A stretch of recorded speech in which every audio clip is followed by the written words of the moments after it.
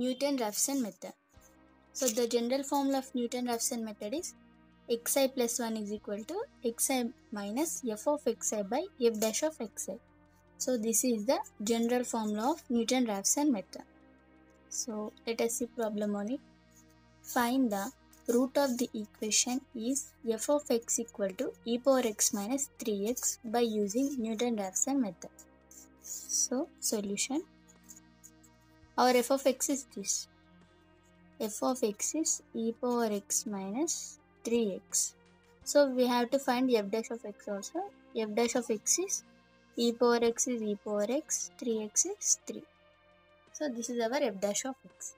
So now we have to get one is less than 0 and another one is greater than 0. So by putting x values we have to check that. By putting x equal to 0, f of 0 is e power 0 minus 3 into 0. We have to put this in this equation only. That is 1. It is greater than 0. So by putting x is equal to 1 we have to check. F of 1 e power 1 minus 3 into 1. That is minus 0.281. So it is less than 0.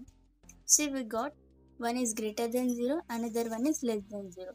At 0 and 1. So we have to take that values average. 0 plus 1 by 2. These values. So that is 0.5. So our x node value we got as 0.5. So now we have to put I is equal to 0 in Newton Raphson formula. That is I is equal to 0 means x 0 plus 1, that is x1, xi means x0 by, here also f of xi means f of x0 by, here f dash of xi means f dash of x0. So in place of I we are putting 0. So now this is x1 formula. We have to substitute those values. X node is 0.5. So f of x node and f dash of x node means we have to put this 0.5 in f of x equation and f dash of x equation. That is f of x node is f of 0.5. E power 0.5 minus 3 into 0.5. That we get as 0.1481. So this is our f of x node value. We have to check for f dash of x node value also. So f dash of 0.5 means in this e power 0.5 minus 3. So that is minus 1.3512. So we have to write these values here. So 0.1481 by minus 1.3512.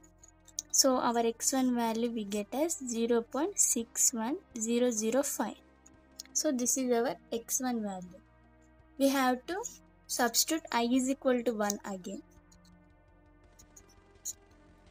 In this equation, in this formula, that is 1 plus 1 it is 2. So xi means x1 by f of xi means f of x1 by f dash of xi means f dash of x1.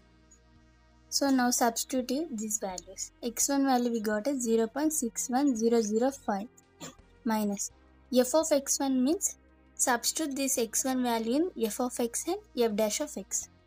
That is f of 0.61005, that we get as e power 0.61005 minus 3 into 0.61005. So we get f of x1 value as 0.0103. So this is our f of x1 value. We have to check for f dash of x1 value also. So by putting this x1 value in this equation, that is e power 0.61005 minus 3. So we get this as minus 1.1594. So substitute these values here. So 0.0103 by minus 1.1594. So we get x2 value as 0.6189. So this is x2 value. So we got here 0.61 and 0.61. It should match after 4 decimal should match as same. So there the problem is. So by putting again I is equal to 2 in this formula, that is 2 plus 1 it is 3. Xi means x2 by f of x1, x2 by f dash of x2. So x2 value is 0.6189 and f of x2 means, so here I am writing f of x2, that is put this x2 value in this f of x and f dash of x, that is e power 0.6189 minus 3 into 0.6189. So we get it as 0.0001.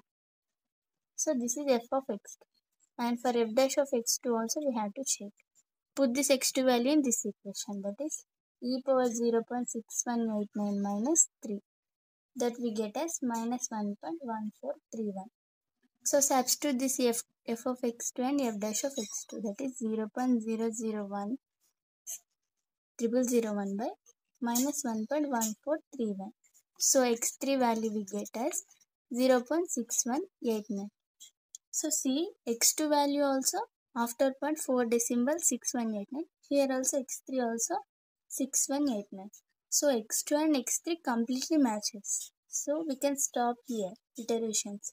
So this is the Newton Raphson method, and this is the formula of Newton Raphson, that is xi plus 1 is equal to xi minus f of xi by f dash of xi. So we have to take f of x and f dash of x. Again we have to check one should be less than 0 and another one should be greater than 0. And we have to take the average of that too. And by putting I is equal to 0, we have to get x1. I is equal to 1, we have to get x2. I is equal to 2, we have to get x3.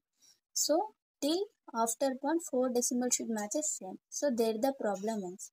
So this is the Newton Raphson method. So thank you for watching. Please do like, share and subscribe.